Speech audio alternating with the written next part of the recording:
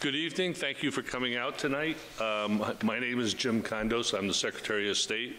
With me is our Deputy Secretary, Chris Winters. And Adele, I think, wants to quickly say something. Okay. I was thinking, oh, I'm off the hook. Come on. All I'm going to do is welcome you for coming out in this wonderful weather we have tonight. So I'm glad some people showed up. I just wanted to remind you that we do have some things going on during the month of December here at the Athenaeum, and I'm not going to go through the long list right now, but it will help you start out your holiday, and all you have to do is go to our website, www.stjathenaeum.org. And we'll have all the things listed for adults and kids there. And I do want to offer a warm welcome to Jim Condos, the Secretary of State for Vermont. And I would like for you to please join me in welcoming the Secretary of State. Thank you. So this presentation is going to be split up into three sections. It's going to be, the first section is going to be about defending our democracy, specifically about cybersecurity and what we're doing to protect our elections. The second part will be about the open meeting law. The third part will be about public records access. So we'll get started. So cybersecurity is like a race without a finish line. So we started at the Secretary of State's office focusing on our cybersecurity back in 2013. And it's not just for elections, but we were actually doing it for all of the divisions that we oversee. And then in August of 2016, the Department of Homeland Security called all the Secretaries of State across the country to a conference call and informed us that they had at least 21 states that were being attacked. And this is something that all the U.S. intelligence agencies agreed upon. There was one state that was breached. That was the state of Illinois. And what was breached was actually their voter registration database. Nothing happened to it. They just left telltale signs that the Russians had been there. It wasn't until much later that year before we knew that it was the Russians that had attacked us. Vermont, again, was ahead of the game. We had, as I said, we had started focusing on cybersecurity back in 2013.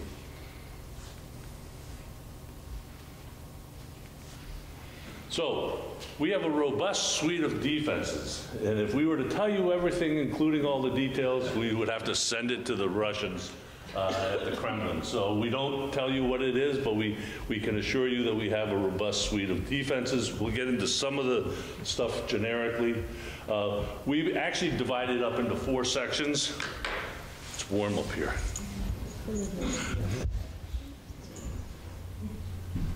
We divided up into 4 sections: protect, detect, respond, and recover. Under the button for protect, we put a new election management system. The town clerks know it as VEMS, which stands for Election Management, Vermont Election Management System. It was built and put into place in 2015.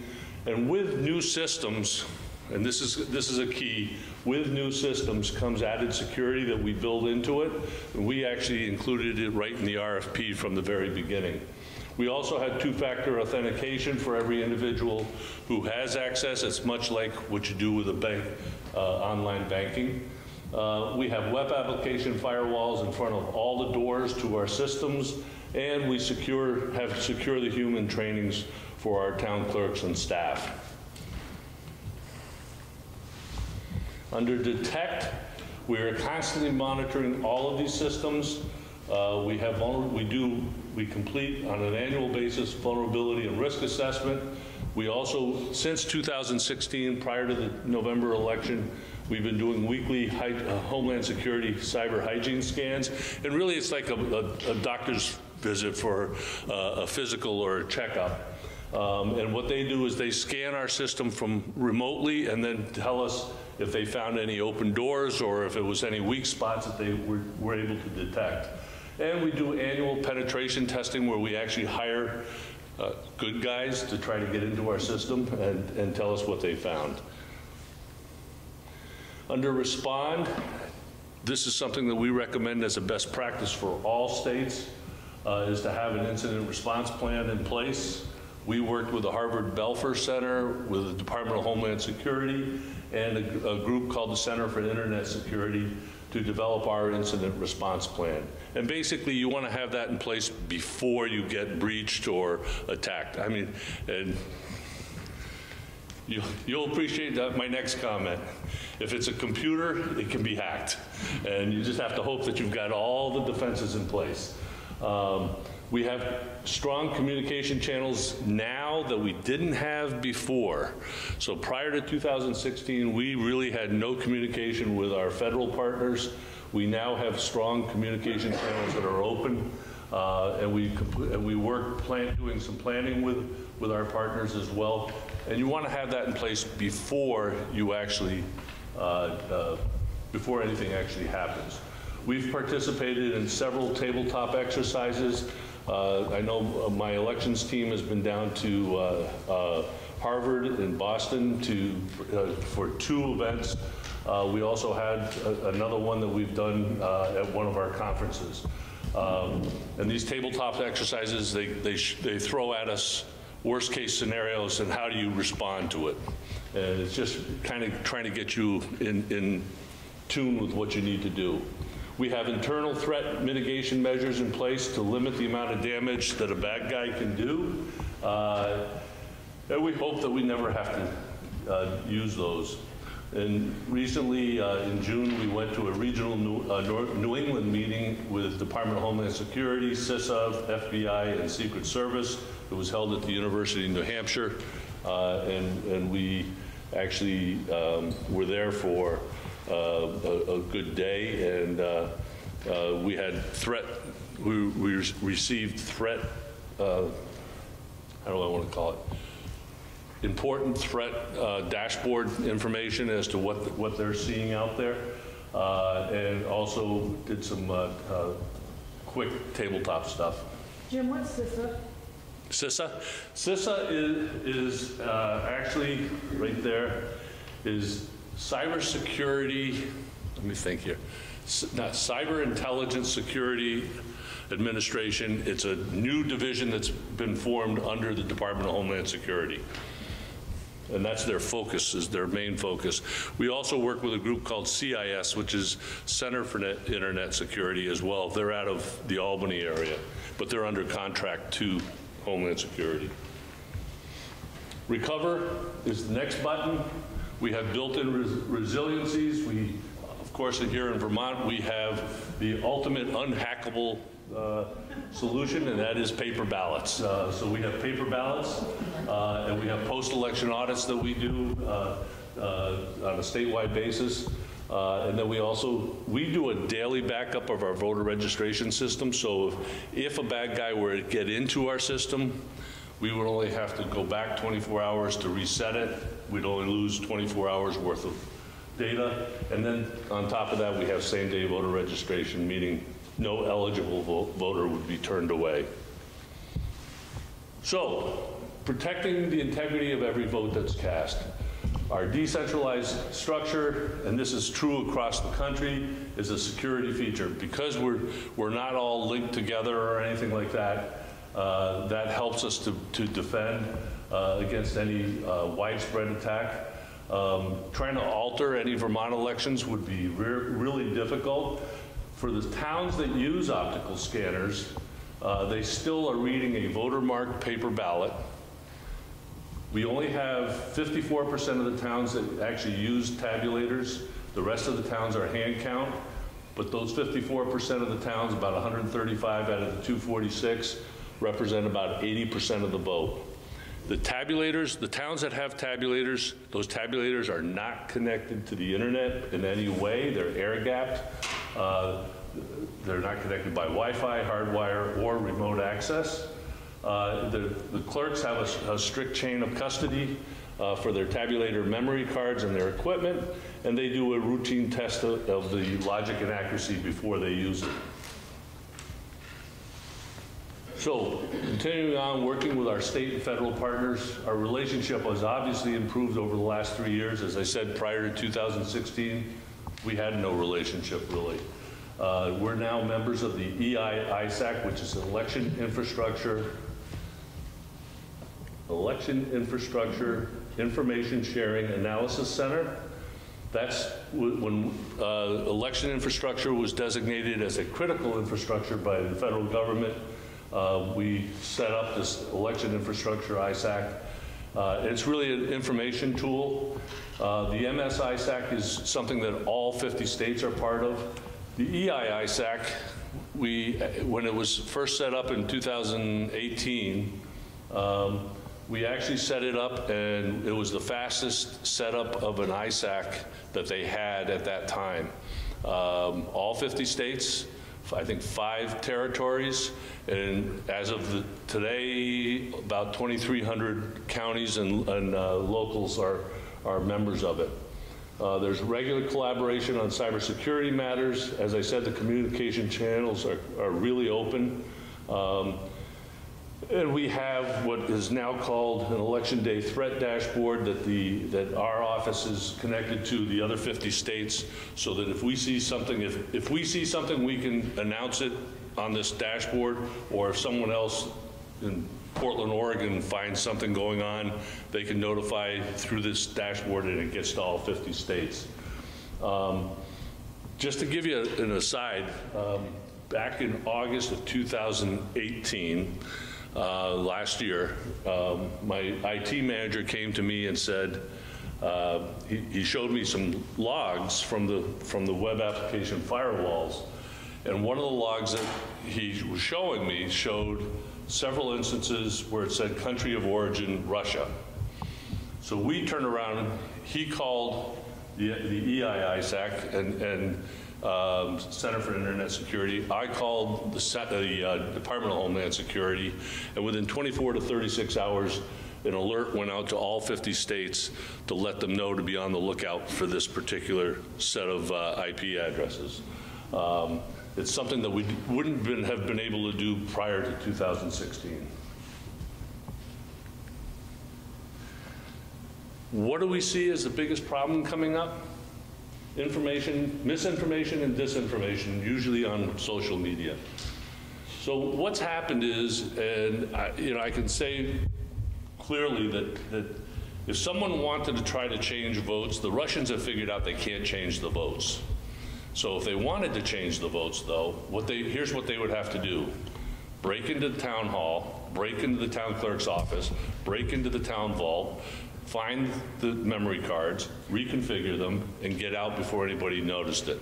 And they would only get a few votes out of that. They couldn't really impact a large number of votes. So they'd have to have an army of people doing that across the state and across the country. And it just isn't going to happen. What we're seeing now as the biggest influence is social media, Facebook and Twitter, things like that.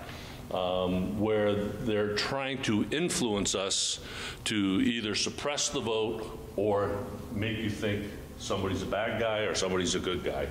The intelligence agencies all agree that the foreign adversaries are trying to divide us, they're trying to sow chaos, and they are very active on social media. So what we are trying to tell people is to look to trusted sources. Go to your town clerk, go to our office, and make sure that you're getting correct information before you link and send something else out somewhere else. We also, when I was the president of the National Association of Secretaries of State, we worked with Twitter and Facebook to develop web portals that each state is connected to, so that we can, if we see something on Facebook or Twitter that is clearly misinformation, we can notify them and they can take it down.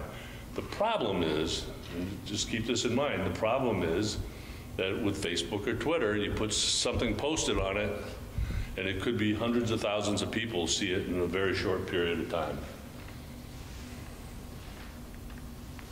So that's the end of the cybersecurity piece of it. Does anybody have any questions on that part? I'm just curious as to, it's all good once it's in there, if you're protecting it that way, but what about people that are registering to vote that shouldn't be registering to vote? Shouldn't be allowed to vote? So that's an issue. We don't have any say in that technically. That's up to the Board of Civil Authority of the town, and they are the ones. I'm not even talking about the town, I'm talking about the state. Burlington wants people to vote that aren't citizens. Well, that's a completely different issue that will be taken up.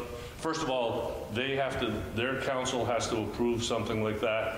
It would have to go to the vote of the people, and if it's approved by the vote of the people, it would go to the legislature. If it's approved by the legislature, it would go to the governor before something like that could pass. Keep in mind, and I'm not defending, non-citizens voting, but prior to 1920s, non-citizens voted in America. Oh, I'm sure they did, and we corrected that. You might also point out that it's only for local. And that would only be for local elections. It doesn't matter. The U.S., well, no, but the U.S. Constitution and the Vermont Constitution and statutes do not allow Exactly. non-citizens to vote in state or federal elections. Exactly. I So, just was wondering. any of the towns, like Montpelier has passed it, but the legislature didn't pass it this past year.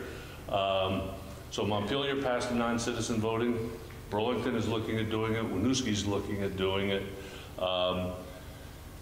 Those towns that do it will have to keep a separate checklist. They will not be able to use the state checklist for that. They're going to have to maintain their own checklist. Are there any other questions? All right, we'll get going on the transparency side. So why are we here? We're here because of democracy, accountability, and openness. The public has a right to know. Open meeting and public records laws protect us from our direct access, or to our direct access of the decisions that affect us. And understanding the laws make everyone a better citizen.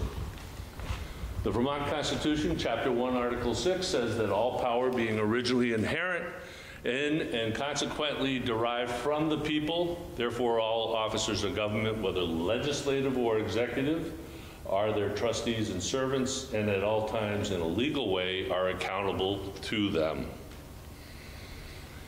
So these are the two public policy statements that are out there. The first one is this 311. This is the Declaration of Public Policy for the Open Meeting Law, and essentially it says the public commissions, boards, and councils and other public agencies in the state exist to aid in the conduct of the people's business and are accountable to them.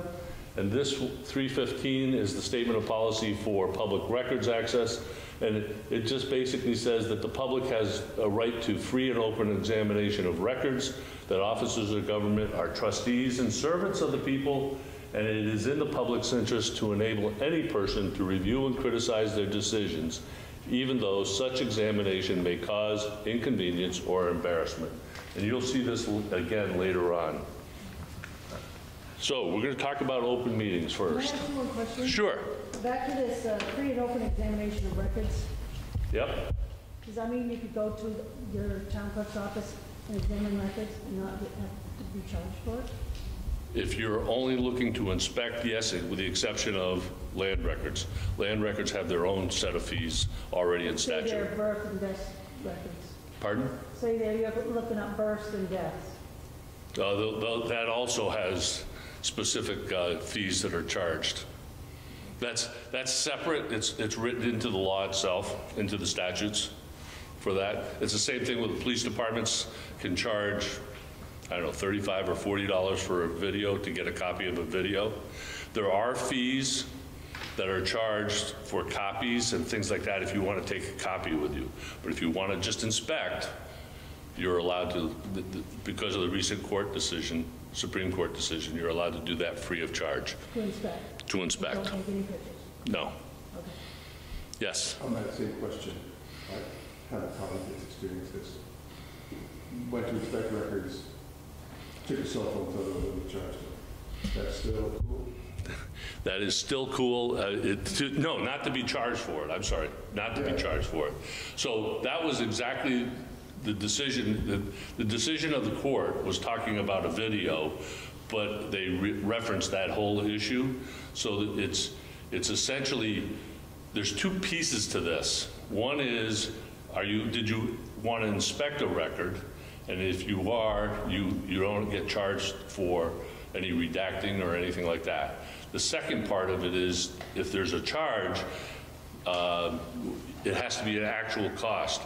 My response is, when I whip out this phone, take a picture of an email, what's the cost to the town or the state for my taking a picture of it? So the legislature passed a law now that says that they can't charge us if we take a cell phone picture. They did not pass a law. That's inherent in the law that exists already. So they can charge us to take a No, they can't charge you. Okay, so it's already in the law. It's already in the law. It's been all over the place. There's never been a court case until just recently. I only asked this because I've been told by some public officials that, oh, no, the law says that we can charge you. That's why I was asking. Not, I came up with yeah, this not, specific- if someone wants to take a picture of a record, of a public record, there should be no charge to it, except, as I said, for land records, for vital records, because those have separate fees that are already inherent within the law. And they don't charge the courthouse, but they do charge. So the court, here's the thing. There was a little dust up a couple weeks ago, maybe a month ago. The Attorney General put out a directive that said that there was going to be a charge. If you asked to inspect records and then you whipped out your phone to take a picture of it, you're going to have to pay for the cost of preparing that document for you to look at it. Unbeknownst to me, the governor said no. I said no. The courts actually have a directive written in 2015 that says if someone takes out their own device and takes a picture of it, it's free of charge. Yeah, I would say that, I want to be a good environmentalist, a good steward of society. If you're going to make paper, I think that's a bad ecological environmental policy. That's just my opinion. I agree. That's good, huh? Very good. That's good. Jim, can I Yes. ask basically for a free and open examination, as long as there's no copies, but there are vault fees. Yeah, no, there are vault fees. That's why I said with land records, because land records have, there's a whole set, it's like a page of fees that are charged and that are set up in the statute. But didn't the Attorney General make the argument that the cost of time of redacting and stuff could be charged? That's what he was, if you're asking for a copy of a record, then you can get charged for the cost of redacting and searching for those records. If you are not, if you just asked to inspect them, the courts they just decided this, like what, a month ago, 6 weeks? It was just a few months ago, it was the Doyle case against the city of Burlington, and they said that there was no charge if you're inspecting. That's what the law says. So they can't, just because you're going to take a picture of it, you can't now start charging for. Sensitive information. Well, they still have to redact any information that's not public. Okay. They have to go through and do that. Are they charged for that or not? They cannot charge for that unless you're requesting a copy, unless you're requesting them to provide you a copy.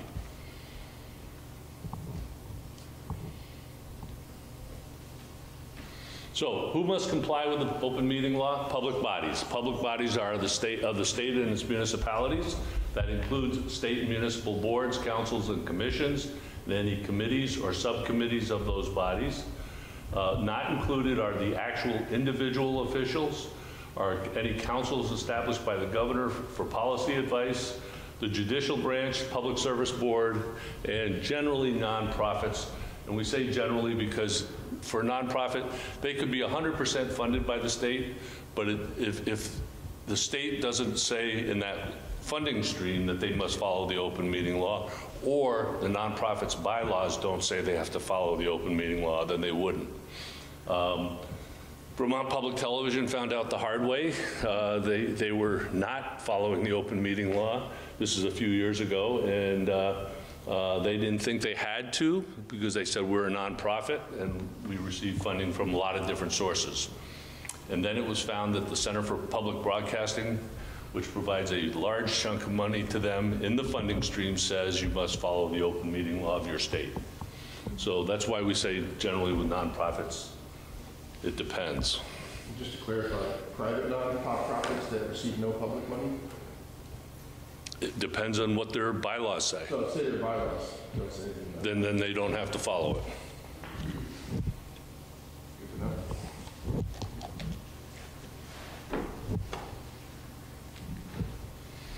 And when does the open meeting law apply? Anytime you have a quorum holding a meeting. What is a quorum? A quorum is a majority of the entire body. So if you have a 3-member select board, it'd be 2.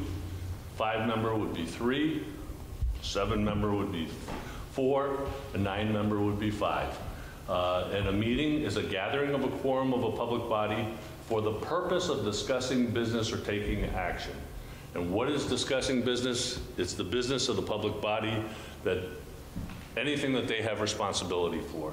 So if you had a 3-member select board and they're all standing on the sidelines at the soccer game at the grade school watching the game, and they start talking, as long as they're talking about the Red Sox or the Giants or New England Patriots or whatever, they're fine. But the minute they start talking about the budget or start talking about the highway department or whatever, now you're talking about the business, and that would be an illegal meeting at that point. When does it also apply? So a meeting can occur regardless of where the location is. As I said, you could be on the side of the soccer field, you could be at the coffee house, or you could be at town hall. And you can have a meeting that comes together over a span of time. Specifically, watch out for email strings and social media discussions. We've had several occasions where some folks, some commissions or committees want to actually have like a chat room and have discussions, and that's really not allowed unless, because the public overall doesn't either know about it, can't participate in it. So you have to really be careful. A meeting does not include communications, to schedule a meeting, to organize an agenda, or distribute the materials to discuss at a meeting. So if a select board was going to meet and their town administrator or the town clerk was going to send them a bunch of documents, perfectly fine. Or sends out an email and says, can we meet on Monday at 3 o'clock? That's fine.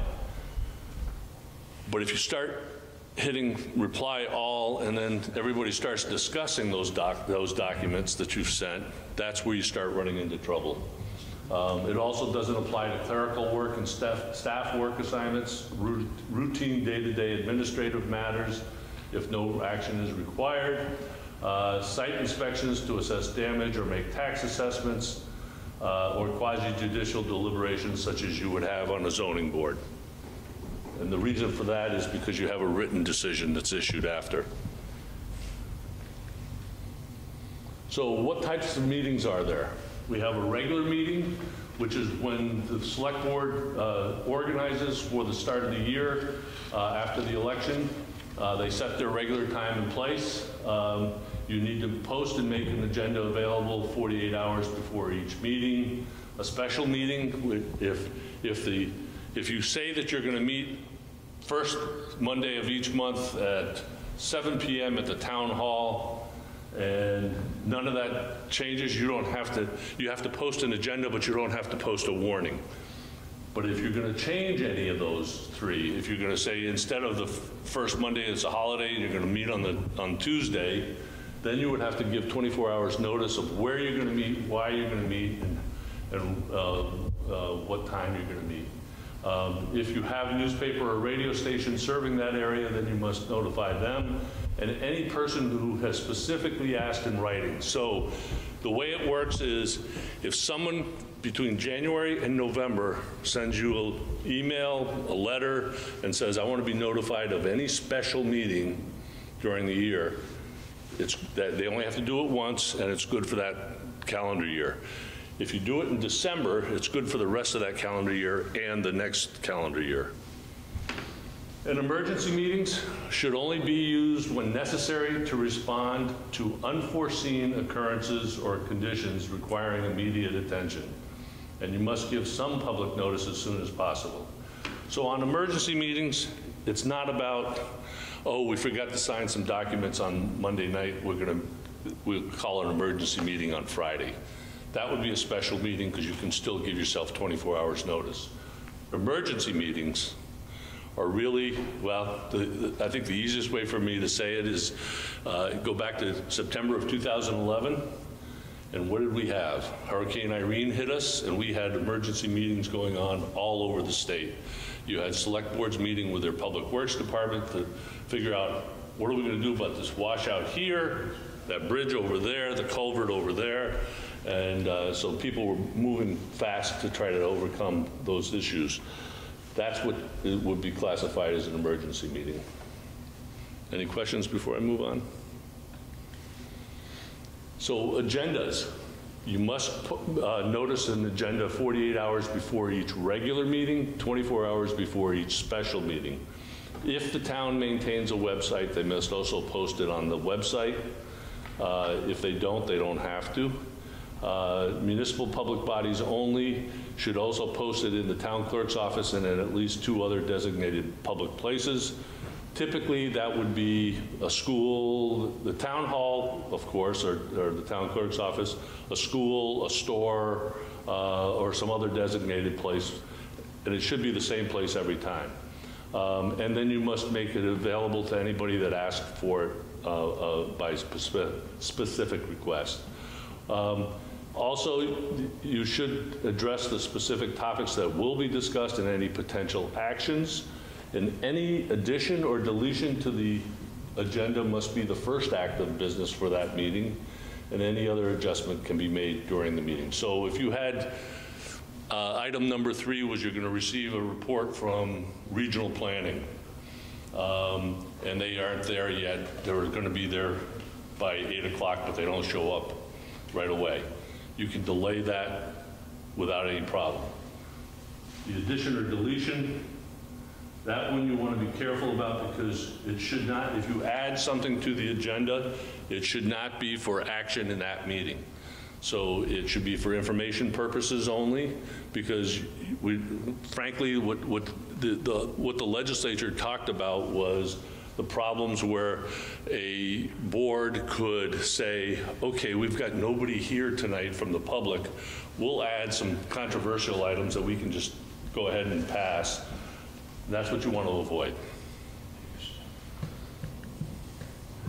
Minutes.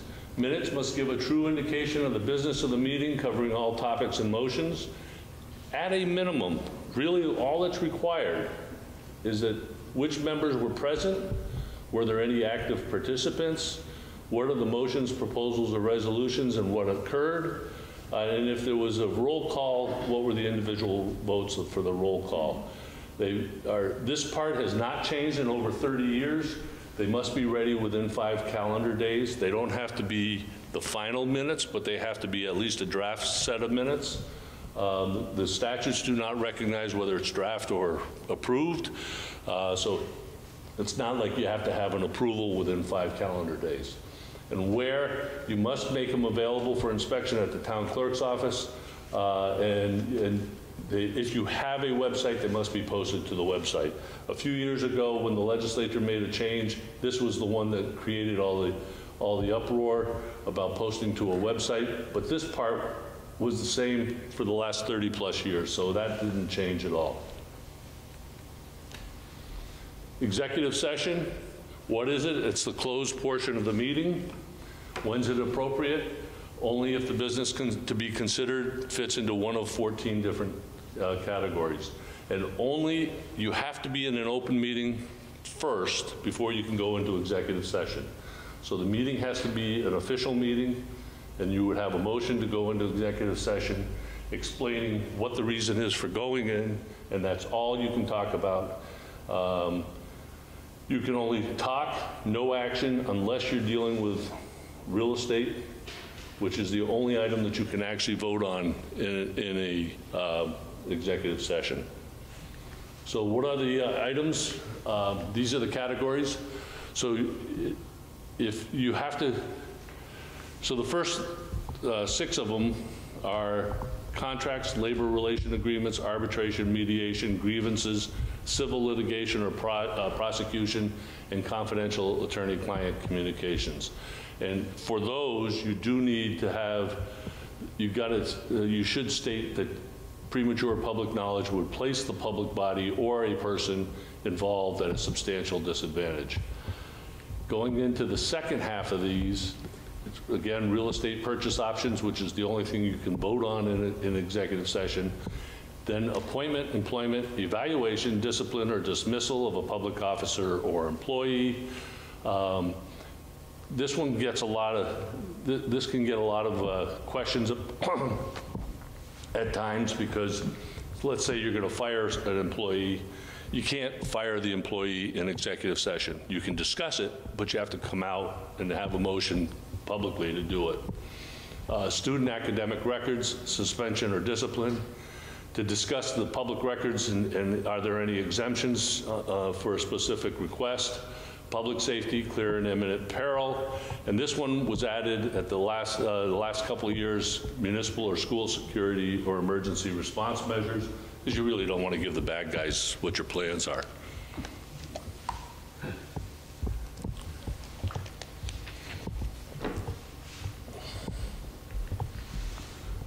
So public participation, members of the public have a right to attend.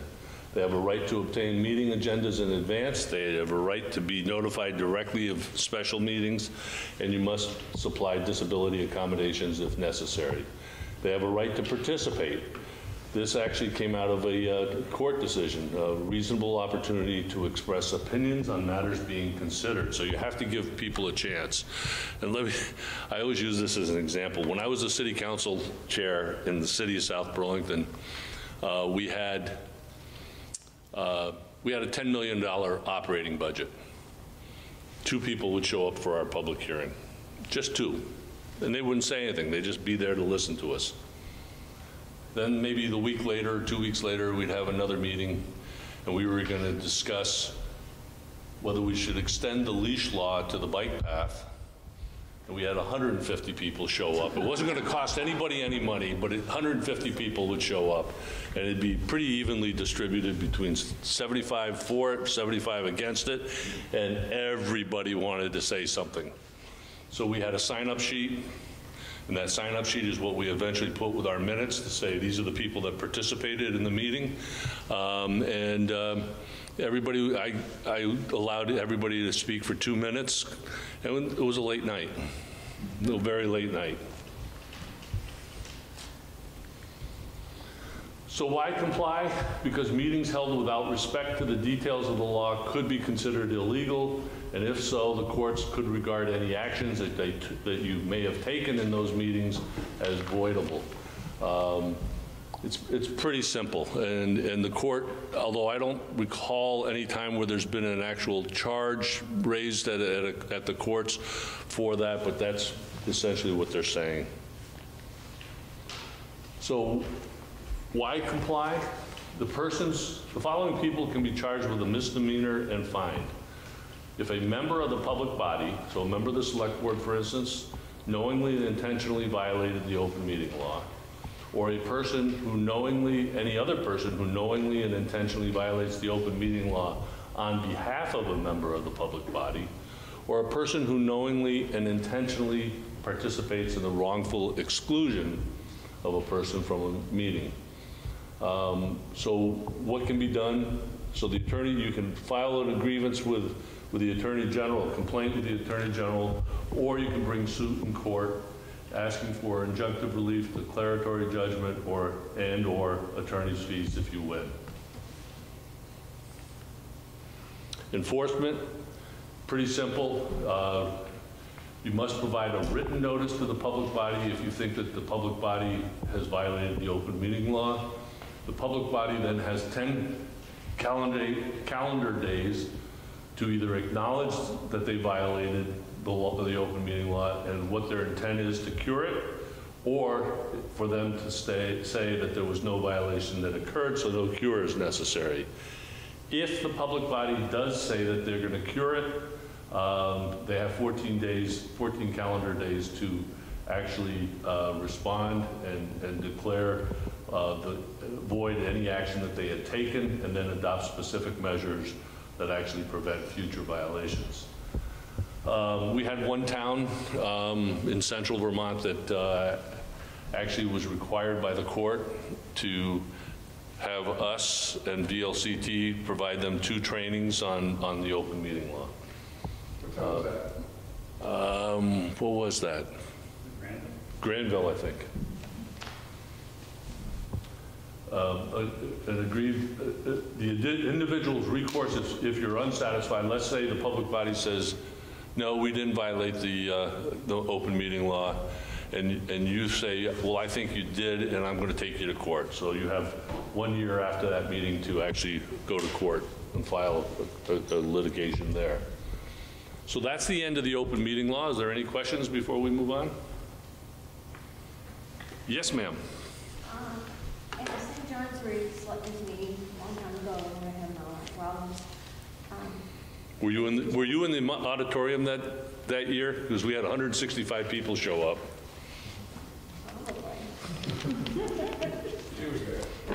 but this was at the select board meeting. Yeah. So it was an elderly gentleman who I guess usually went to the meetings, and he had missed a few. And the gentleman that was acting as select board, and the elderly gentleman asked a question about something. He said, well, so-and-so, if you would come to the meeting, I wouldn't have to do this. You would know. And I can't remember if he got around to answering the question or not, but he should have had to answer it if he didn't. He absolutely should have. Just because someone didn't come to a previous meeting doesn't mean you ignore them. And you know, we had another situation down, I can't remember where, it was southwest Vermont, like near Bennington, or might have even been Bennington, where a member of the public and the select board member got into a pretty caustic and loud argument. And it was going back and forth. And all of a sudden, the select board chair yelled at the public access TV and said, shut that camera off. This is embarrassing. And the person on the camera was brand new, shut it off.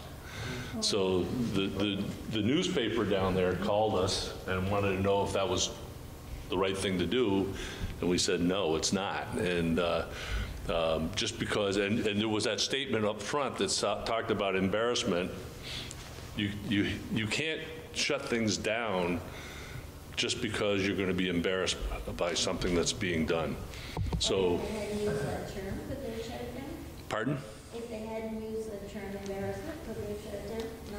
No, no, in that case, no, because the public has a right to take a picture, whether it's using your cell phone and taking a video or a camera in the back of the room. You just can't, intrude or be a burden to the select board or whatever board it is. You can't be a burden on them. But there's nothing that says you can't, take a picture or video a public body. Would that apply to like an Act 250 commission? That would probably fall under judicial, so I don't know if I think they have their own sets of rules that they follow.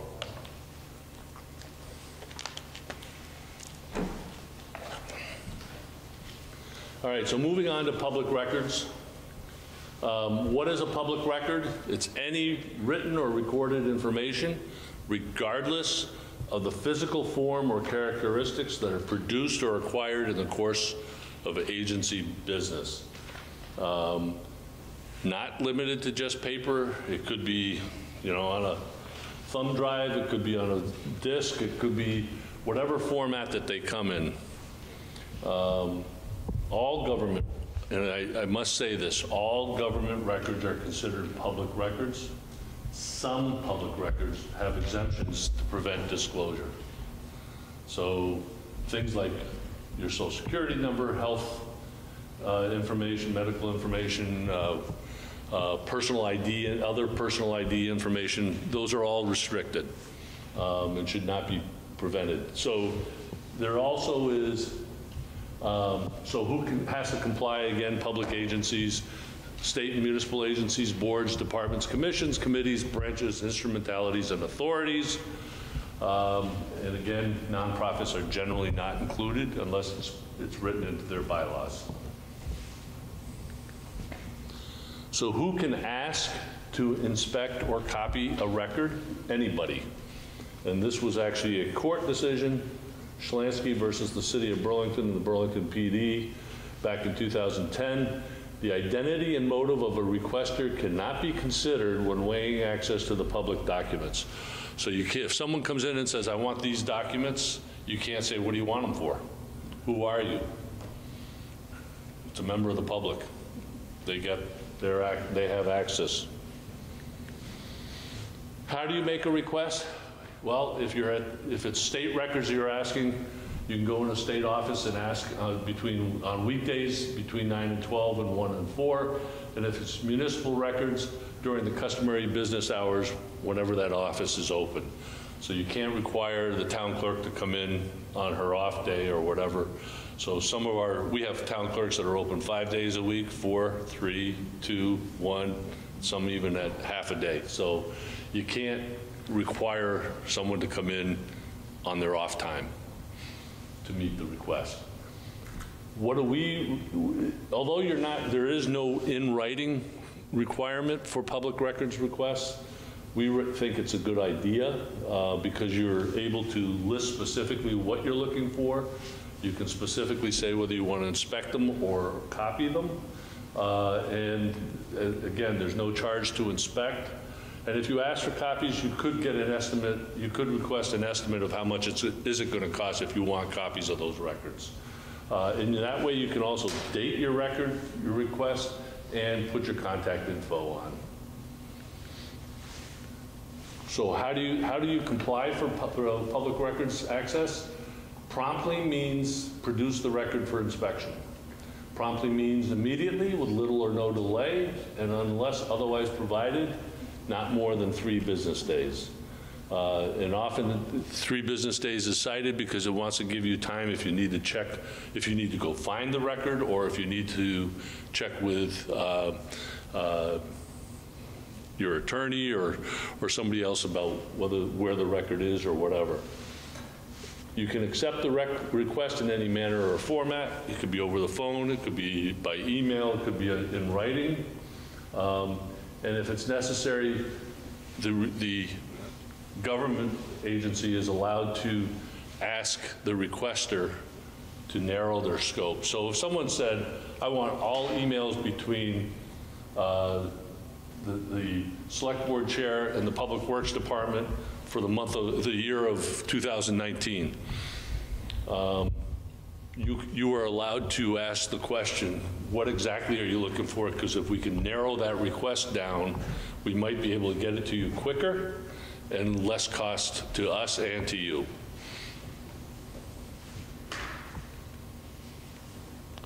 Exemptions under the statute. So if there is, the custodian of the record must make a determination and promptly notify the requester in writing if they're not going to allow the record to be shown, if it's considered exempt from statute. So you must do it in writing, and that notice must say what the identity of the records are that are withheld, what's the statutory basis for the denial, what are the supporting facts for the denial, and the names and positions of the persons responsible for making the denial.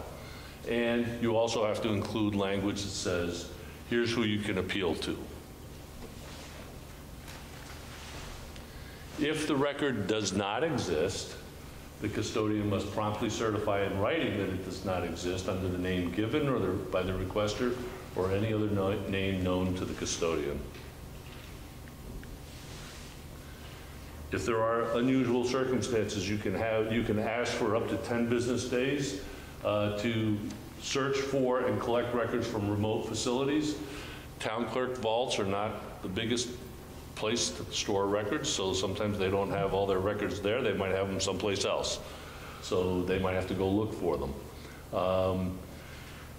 If you have to search for or examine a large volume of separate distinct records, and again, you can ask to narrow the scope.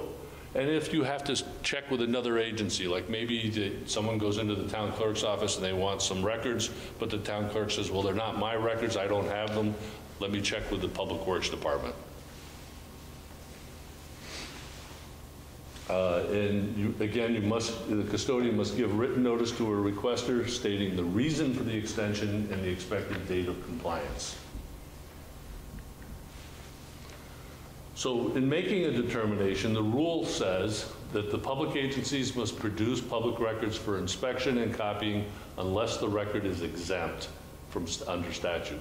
The policy states it's in the public interest to enable any person to review and criticize government decisions, even though such examination may cause inconvenience or embarrassment. The burden of proof for the Public Records Act actually, first of all, it represents a strong policy favoring access to public records, but in a court decision in 2004, Wesco versus Sorrell, they wrote, "We construe these exceptions strictly against the custodians of the records and will resolve any doubts in favor of disclosure."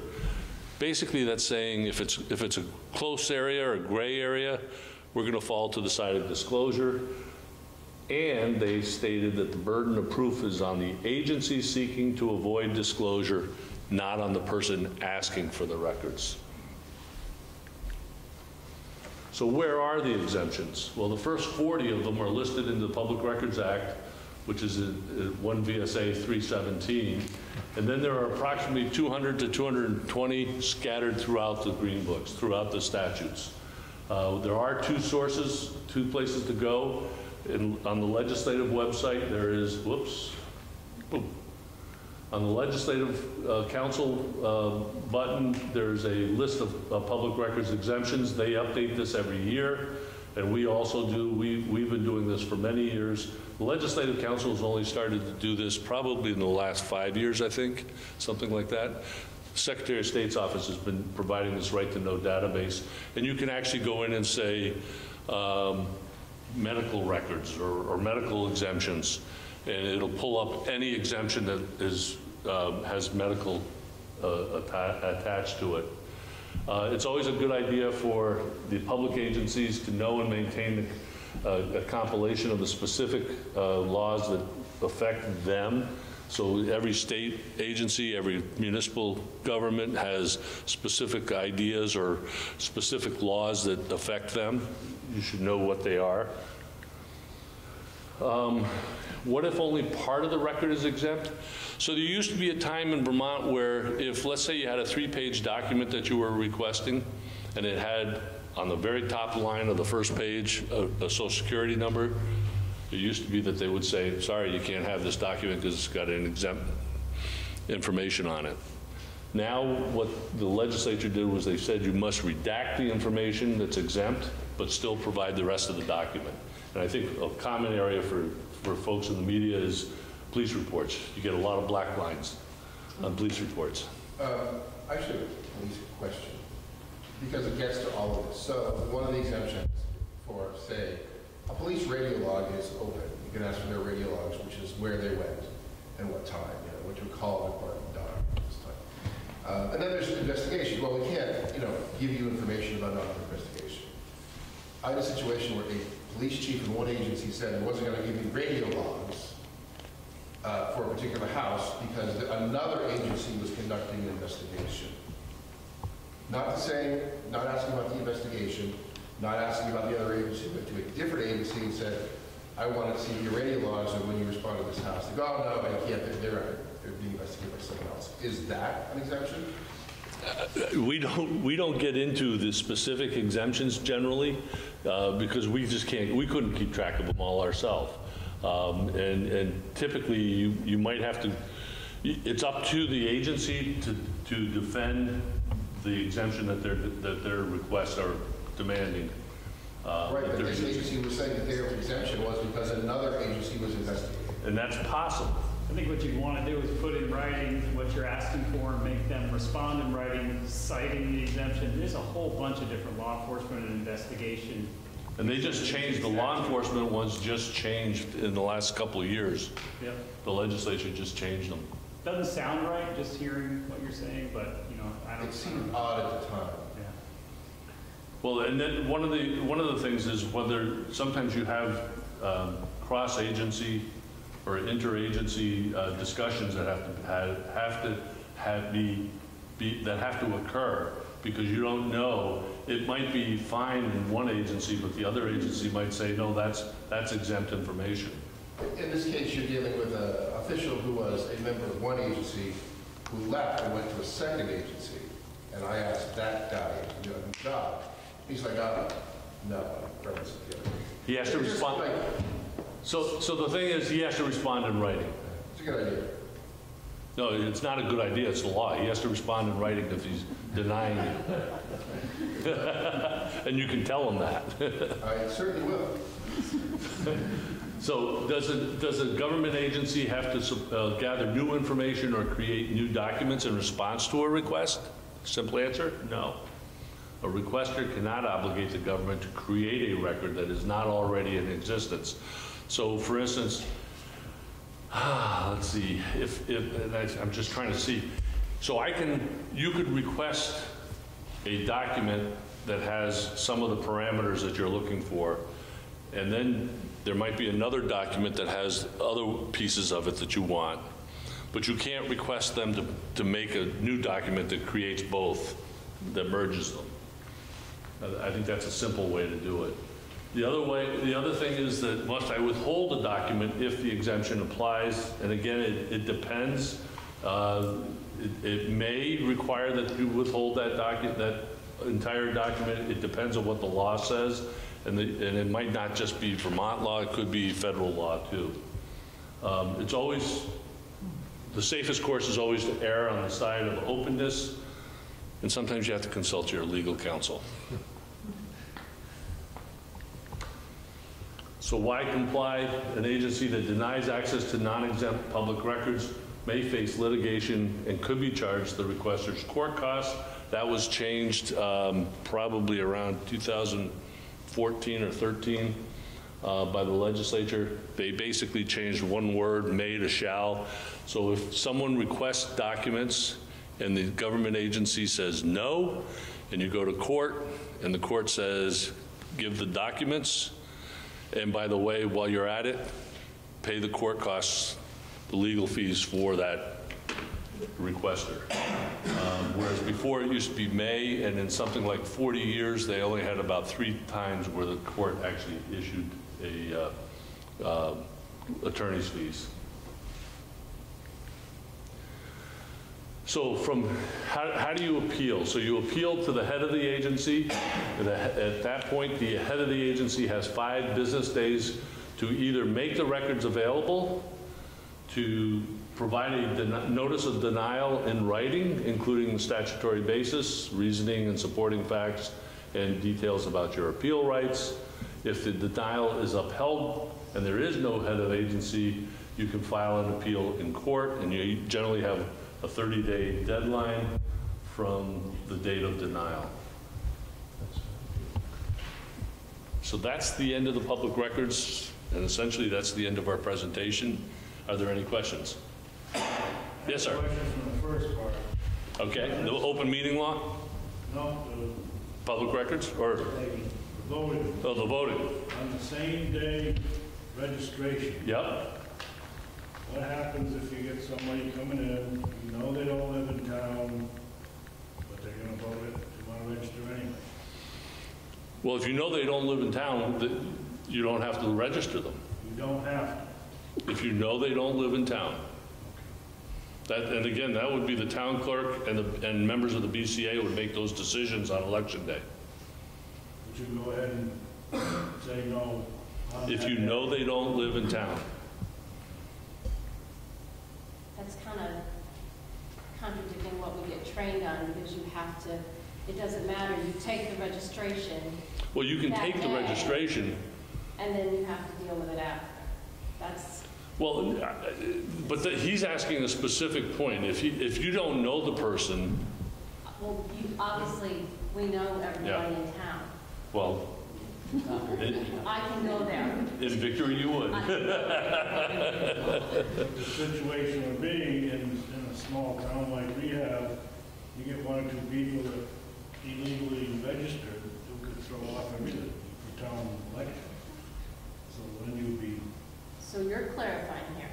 If we know they do not reside in our town, If you know they do not reside in your town, I don't have to you accept can, it. I would refuse them, if you know they don't reside.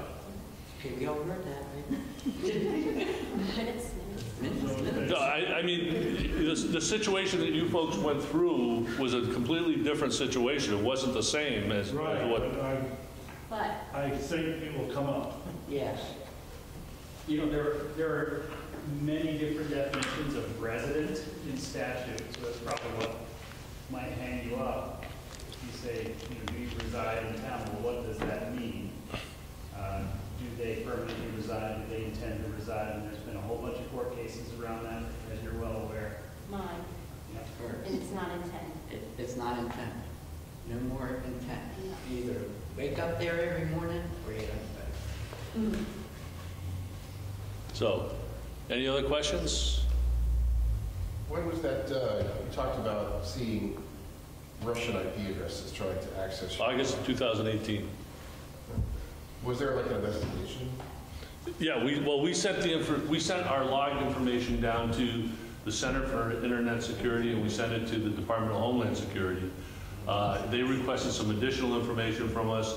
They checked with a few other states, found that those same IP addresses were showing up, so they issued out a nationwide alert. So these are IP addresses that were contacting your servers, I guess, to gain access? They were pinging us. They were scanning us. And I mean, to put it in perspective, we get scanned thousands of times per day. Right. We're always being scanned. We've got the systems in place to defend against that, to block that stuff.